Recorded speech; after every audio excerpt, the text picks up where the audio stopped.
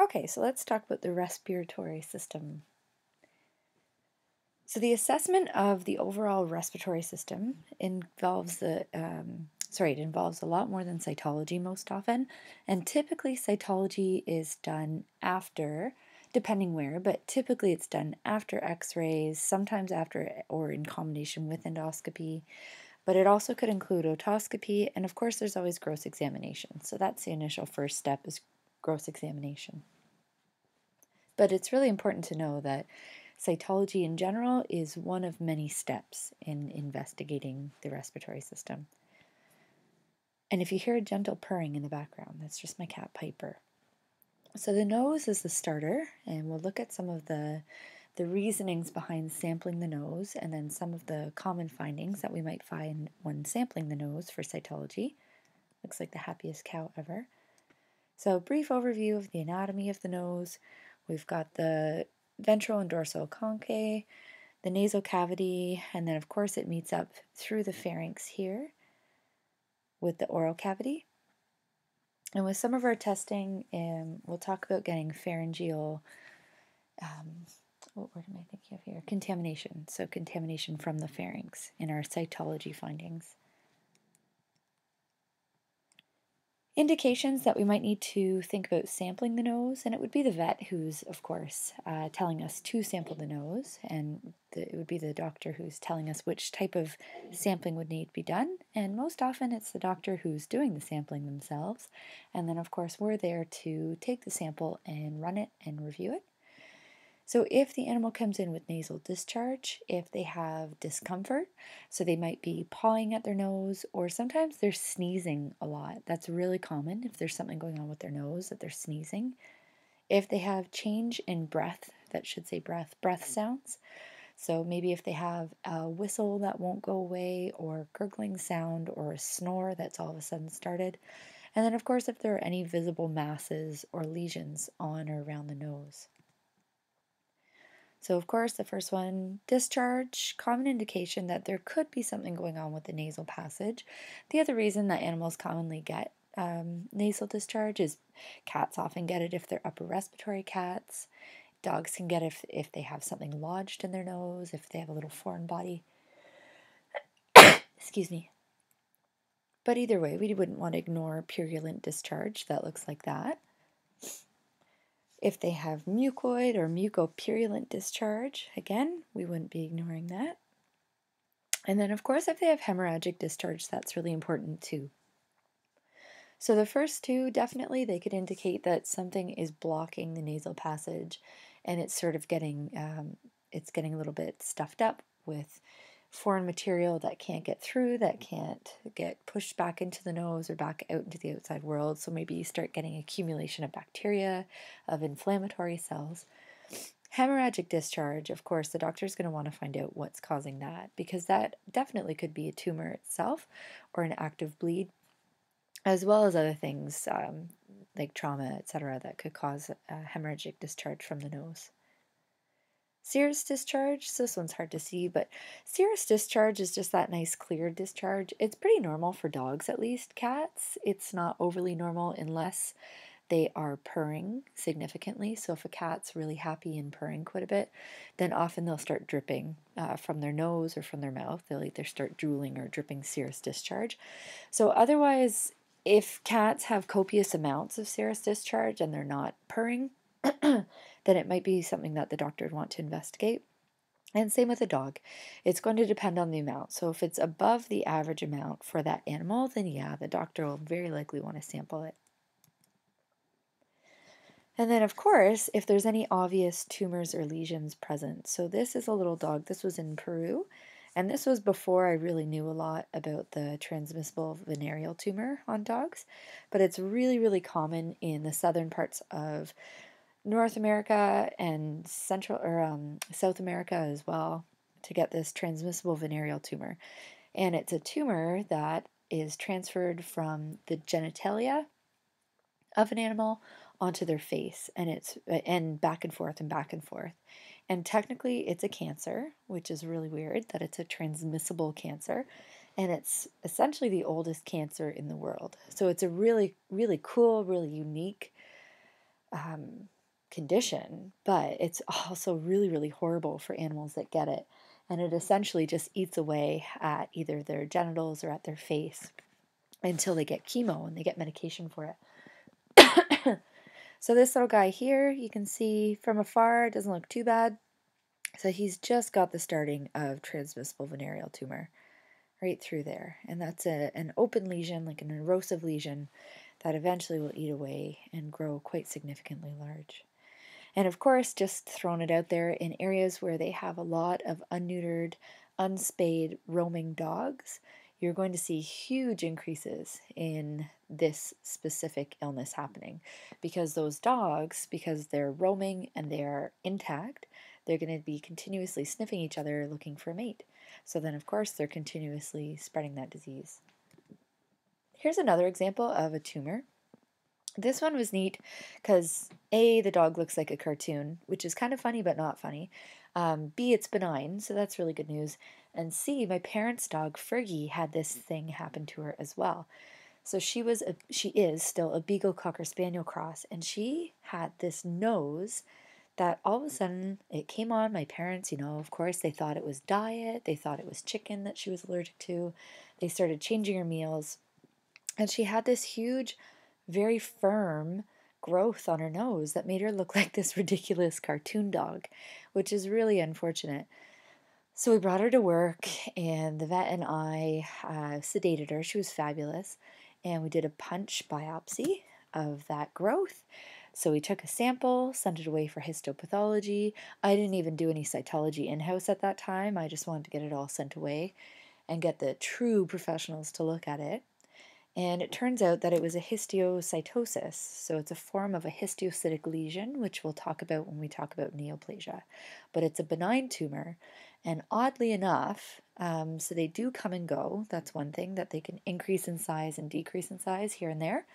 And oddly enough, as soon as we did the punch biopsy, I kid you not, we cured that thing with a punch biopsy, because within a few weeks it was gone and it didn't ever come back. It was really weird. It's going on like 8 years now and it's never come back. So really weird findings, and really strange occurrence and then disappearance of it. But you might see something like that. So again, cytology is not everything. Gross examinations where we start, and then we did x-rays on her as well to see if there was any bone involvement. So cytology is a piece of the puzzle when investigating nasal conditions and the respiratory tract in general. Sample collection and preparation is going to depend on what it is that you're sampling. I'm always coughing when I'm doing these lectures, by the way. My apologies. So if it's we'd biopsy if it was a visible mass, like that one I was just telling you about. We might do a fine needle aspirate, fine needle biopsy for visible masses. We might do a nasal flush or a nasal lavage for getting internal, some cellular material from inside the nasal cavity. We can use swabs. A lot of times swabs might be helpful on the very initial presentation just to see if there's anything obvious. But we always have to remember that if we are just swabbing the discharge, it might just be secondary to what's actually going on inside the nasal cavity. So the discharge might be secondary inflammation because there's a tumor blocking the way inside the nasal passage. And then, of course, we're going to use the smear techniques, so the slide preparation techniques established. And, of course, we're going to select the best one for the consistency of the material that we're handling. So looking at cytology, you'd expect to see epithelial cells, so typical squamous from the nares, bacteria on the squamous. Really common to get bacteria in the nasal passage because that's its goal, is to block the bacteria from entering in. Basal epithelials, so those are those little baby epithelials, the really young ones. And then ciliated columnar epithelials, and we'll talk about those. So the ciliated columnar epithelials are specific to the upper respiratory tract, and they are beautiful epithelial cells with really nice nuclei, but then they have this really cool fringe border on one end of their cytoplasm. So that little fringe border, and I'll point to it once we get there, that's really what's used to propel bacteria, propel dirt, and keep mucus pumping as well, or keep mucus, sitting on top. But that's a defense in keeping foreign material and bacteria out of the body. Those little ciliated, that little brush border. You may also see neutrophils. It's not ideal to see neutrophils. That's telling us that there could be infection, but more so inflammation. That truly should say inflammation. Red blood cells might be contamination from collection, or it could indicate that something is actively bleeding. We might be on the lookout for infectious agents like fungus or bacteria. And then, of course, looking for foreign bodies, that's more of a gross examination. So when the doctor is using the scope inside the nose, they're going to look for any foreign material that has gotten stuck up there.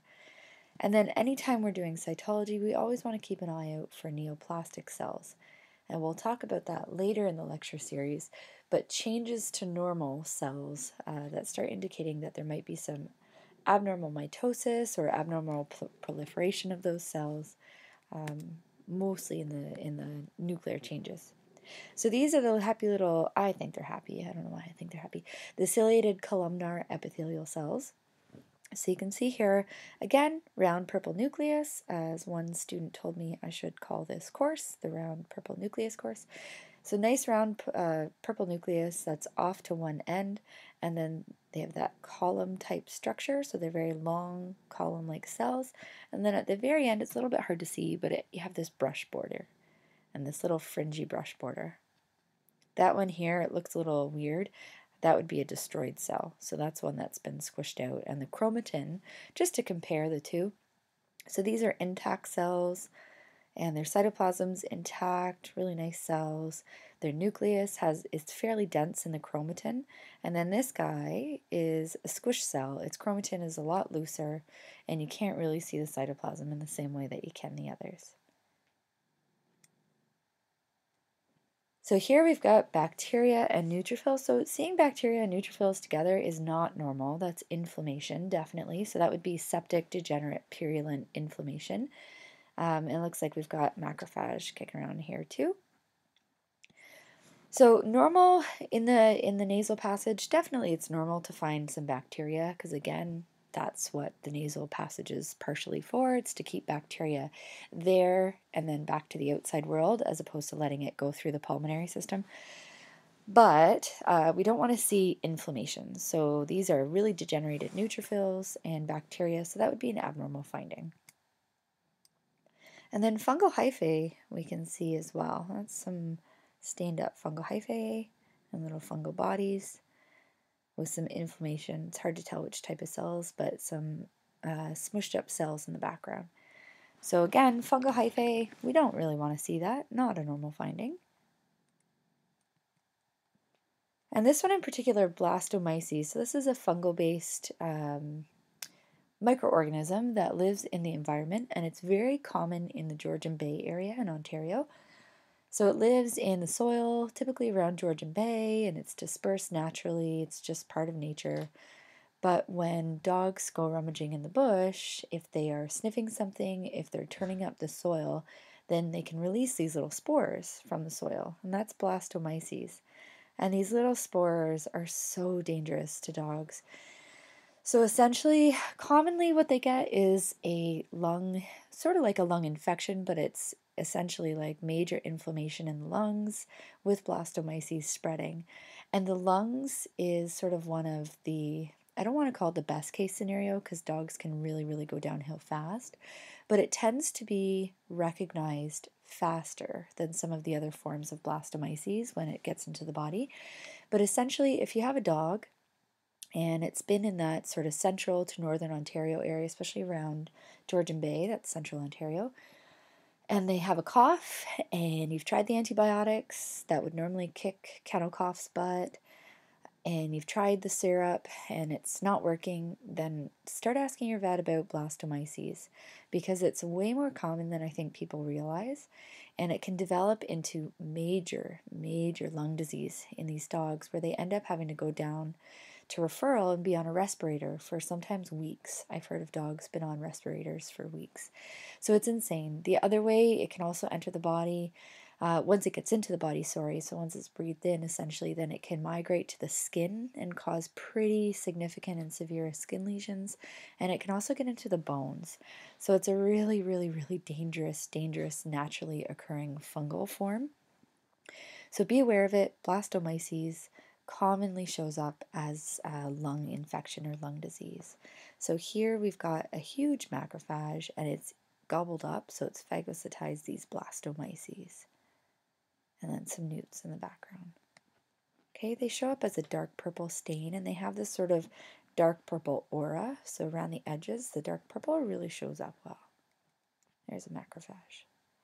And then lots of neutrophils. So this is a perfect example probably of either pyogranulomatous or purulent degenerate mycotic inflammation.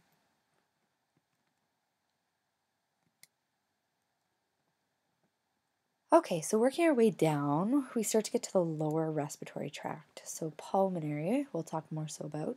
So indications for sampling would be to identify inflammation, infection, allergies, neoplasia, foreign bodies. So sample collection and preparation is going to depend on what is suspected of that animal.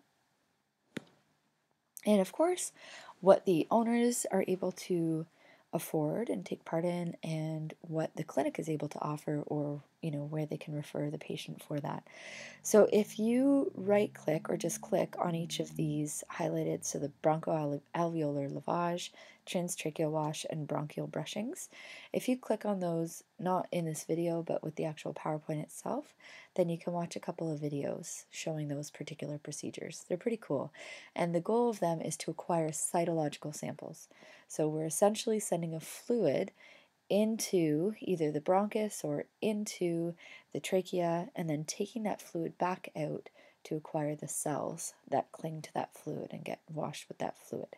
And then, of course, the bronchial brushings are physical brushings of the tissue to remove some of the cells, to exfoliate some of the cells. So this is a bronchoalveolar lavage, and if you watch the video, you'll see it as well, which I'd like you to watch the video if you're in my class. And transtracheal wash, which most often is done through the endotracheal tube while the animal is anesthetized. So again, there's bronchoalveolar lavage. And most often these patients are sedated for the bronchoalveolar lavage. Some of them are fully anesthetized. It's going to depend on the behavior of the patient itself, but most often sedation works quite well. And here's a horse getting bronchoalveolar lavage. So with a horse, we enter in through the nares. And you can see here we have a long tube connected to a syringe. And most often in all cases, what's going to happen is a certain amount of saline is going to be flushed into the body. So into the pulmonary area, into the bronchi, and then withdrawn back out to acquire the fluid. So here's an example right here. So we've got this tube that's connected to a suction system. It's working its way in. We're going to add fluid, flush it down into the bronchus, and then with the suction system, we're going to suction that fluid right back out. So of course, it's hard to get all the fluid back out, but if it is sterile saline, that shouldn't be a problem to leave some in. It'll get resorbed into the body. But we want to take most of the fluid back out so that we can yield a higher number of cells in our sample. Oops. So for these ones in particular, sample preparation, we're going to collect the sample if we're going to run it for cytology, we're going to collect it in an EDTA container. And we can't do a quantitative count since the extra fluid has been added. So either way, no matter what, because this is a wash to acquire a cytological sample, when we take that fluid back out, it's going to be heavily diluted, right? The cells themselves will be very diluted. So we can't really do a cytological count. We can do ratios, percentages of the cells that we're seeing, but just remember that it is a diluted sample. And then if the doctor is concerned about sending it out for a culture and sensitivity, then we would put it in a red top tube, so a tube with no additives, sterile of course, or any lab provided culture medium. And most often we just call the lab ahead of time and confirm what it is that they want us to send it out in. So then again, we're going to use the preparation or the smear techniques established. So based on the type of consistency of the sample, most of this will be really, really thin sample typically because it's so diluted. Although sometimes, like in that horse one, it was coming out quite white. So it depends what's going on with the animal.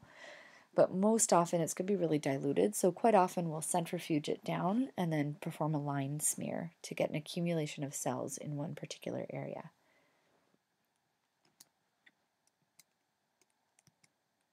Cytology. So expect to see ciliated and non-ciliated epithelials. The ciliated epithelial cells are more specific to the upper airways.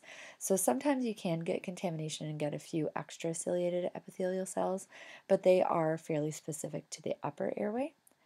And then if it's an inflammatory sample, you'll get neutrophils, macrophages, eosinophils, and lymphocytes.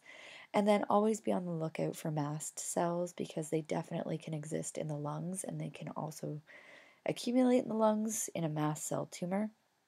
And then note any red blood cells as well. You might also see epithelial cells displaying criteria of malignancy.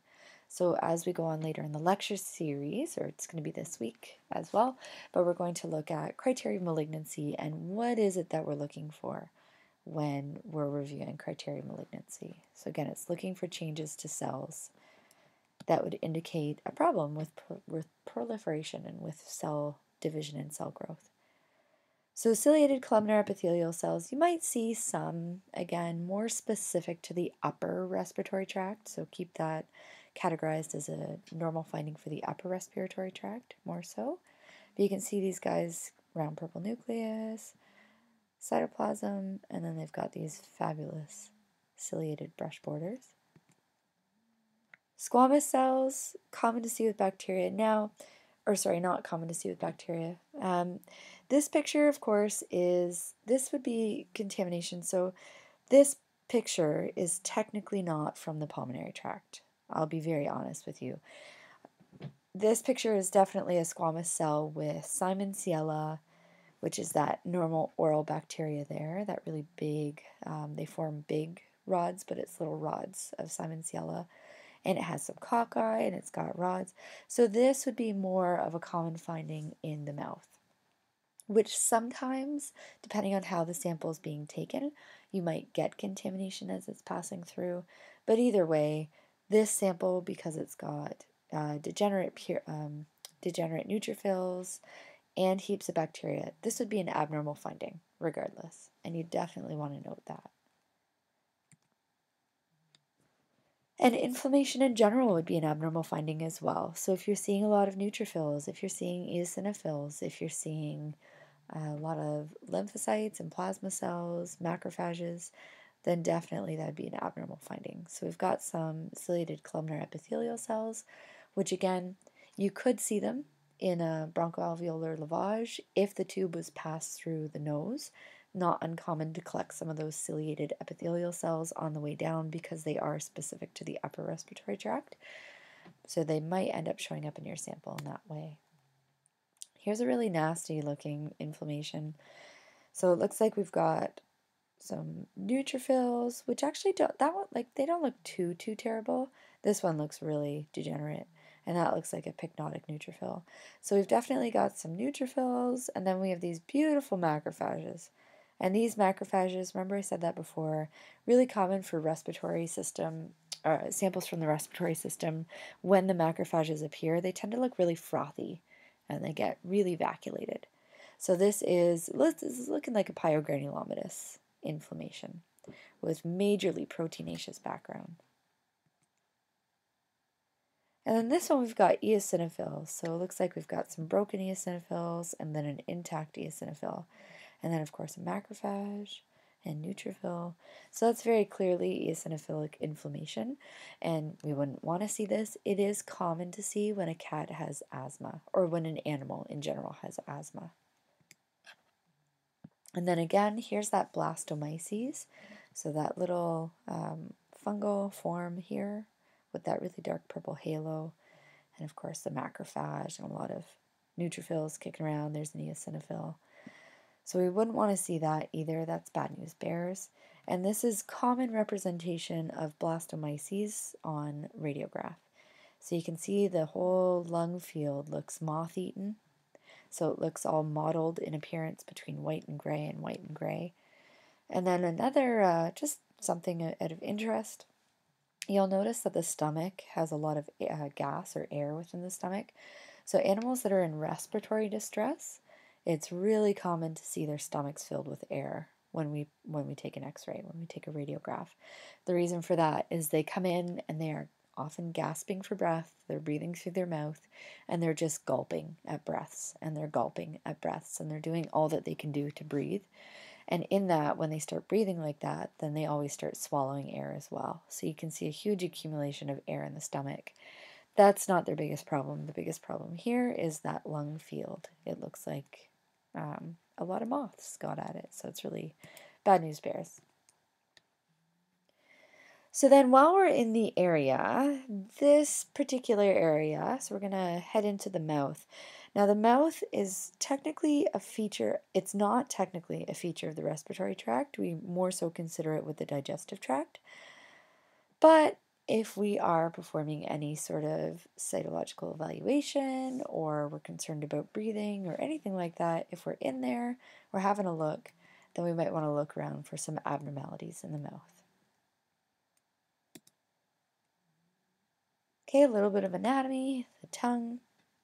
This is what you see when you intubate an animal. So tongue, we've got the glottis, the larynx, vocal cords, and then our happy little trapdoor, the epiglottis. So indications, so we're shifting over a little bit. So reasons that we would sample the mouth. So we might want to look further into the mouth to see what's going on. And this, of course, would be directed by the doctor. So if an animal comes in and their mouth smells disgusting, that might be an indication that something's going on. I had a client call us the other night at work and say, my dog has death mouth, or no, death breath. So yeah, definitely. If an animal comes in and they have death breath, it's probably a good idea to look inside the mouth and find out if something's going on. If there's any discharge, so any crusting at the side of the lips, or if there's active discharge coming out of the mouth, excessive drooling is always a good reason. So it could be bad teeth, could be an issue with teeth, but we also have to be concerned about masses, because masses in the mouth, they'll disrupt the way the saliva flows, or they'll disrupt the animal's ability to keep the saliva in their mouth. Difficulties eating, so if they take food in and drop it, or if they're only eating from one side of their mouth, or they're starting to eat very carefully. Painful patient, and sometimes a painful patient, we might just know them as a grumpy patient, and then whatever's causing them pain in their mouth, once it's removed or taken care of, they might become a happy patient. It's interesting, I've seen it happen. Changes in behavior and excessive or unusual movements of their tongue. So when they kind of are licking and trying to clear something from their mouth, then that's an indication that the doctor would want to get inside the mouth, have a look, make sure there's no tumor masses or anything going on there. So the type of collection and preparation is going to depend on what it is that we're sampling. So if it's a mass, we might have, or the doctor might do fine needle biopsy, or we might do it, or fine needle aspirate, biopsy with the punch biopsy. Swabs, same thing. Swabs might be useful, especially just the quick initial, let's take a quick swab, see if anything abnormal is on it. But most often you need to go a little bit deeper than that. This all may require anesthetic depending on what needs to be done to the animal's mouth and the temperament of the animal. And then, of course, as always, we're going to use the smear technique that suits the type of sample that we've acquired. Common to see, epithelial cells, so squamous cells, columnar cells, cuboidal cells, fibrocytes. So any fibrocytes, they're spindle cells. Essentially, they live underneath the epithelial layer in the mouth. So all that's telling us is if we have a whole bunch of fibrocytes in our sample, or spindle cells in our sample, it means that we've gone deep, so deep into the tissue. Fibroblasts, and then salivary gland epithelials, which are kind of interesting to see, and of course bacteria. Bacteria is totally normal in the mouth. You may also see lymphocytes, so if the tonsils were part of the sample, so especially if the doctor is taking a sample of the soft palate at the back of the mouth or in the pharynx, so in the throat itself, if they have gone through the pharynx and entered into the tonsils accidentally, that's when it's really common to see lymphocytes. And then, of course, inflammatory cells, not normal, we don't want to see it, and neoplastic cells as well. So we don't want to see these things. Now, it could be benign neoplasia or it could be malignant neoplasia.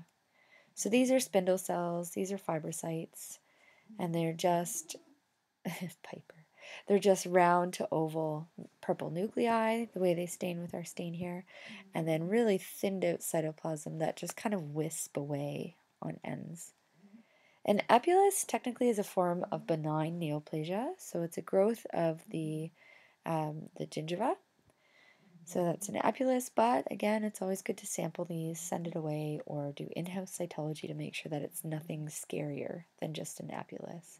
Because an epulis is benign, might cause trouble with actually closing the mouth, or it might cause trouble with the tooth growth, but they are benign, so that's okay. It's not going to spread. It's not going to eat away at the bone.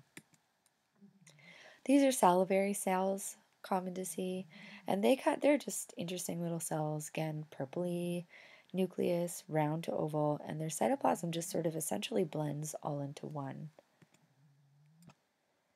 And then these are things you want to look out for. This is scary stuff. So this is squamous cell carcinoma, and this is definitely a malignant cancer, so malignant neoplasia. And we'll talk about looking at the criteria of malignancy when we get there. But you can see here you've got nuclear molding, so that's essentially, actually it could even be, almost looks like there are 3 nuclei molded there, but changes to the nucleus. All these cells are the same type of cell, but they have variations in the size of the nucleus compared to the cytoplasm ratio. So this is not a happy sample. So overall, that was just how we sample for specific areas associated with the respiratory tract.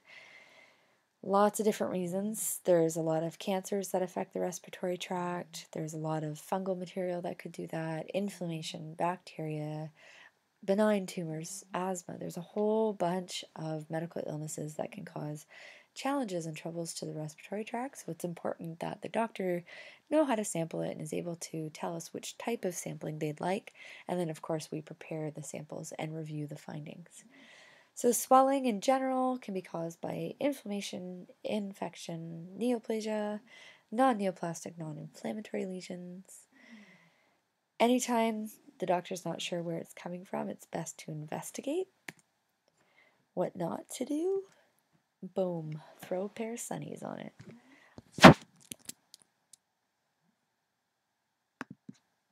That's it, that's all.